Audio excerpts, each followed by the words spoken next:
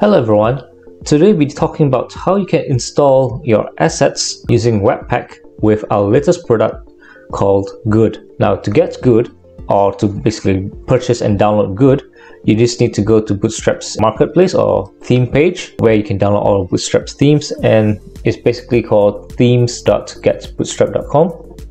And then here you can see one of the latest products available in Bootstrap's marketplace is our React version. But in this case, we are talking about the HTML version. So if you scroll down a little bit more, you see HTML version right here. So what you can do is just click on this and then go ahead and add to cart. And once you've done that, it should look something like this. And then just go to unzip it, unpack it, and then go into the folder. And it should look very similar with our other products like Metronic and Keen.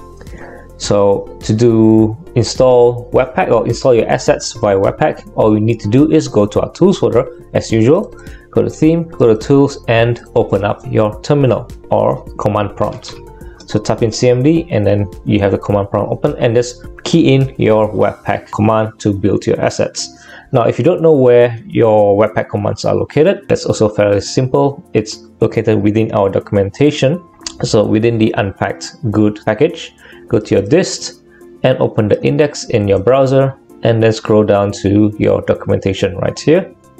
Click on that, go to build and go to Webpack. And in here, just follow the steps to install your npm, your yarn, and so on. So here is where you install all of your dependencies, and then this is where we run our build. So let's go ahead and do that within our command prompt, npm run build.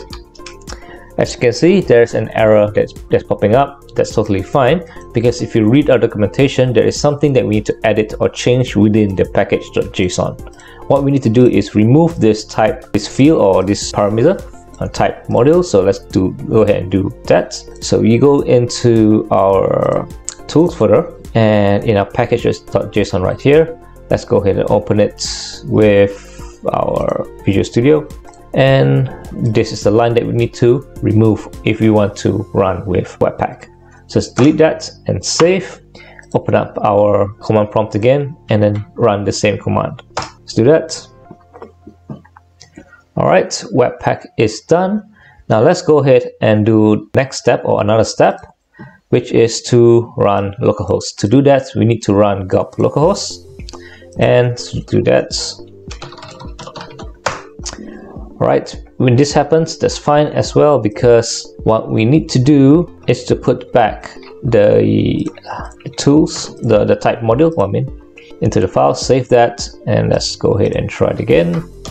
Yep, so let's copy this URL and put it into our browser and go to dist, and now Good is running using the assets built with Webpack. So that's it for this video. Hope you find this video informative. If you did, give us a like, and please also subscribe to our YouTube channel, because we will be releasing a lot more Good videos, or videos related to our new product Good, and turn on the notification bell so that when we release a video, you get an update. Please also follow us on our social medias. Links will be in the description below, and I'll see you guys in the next video. Take care.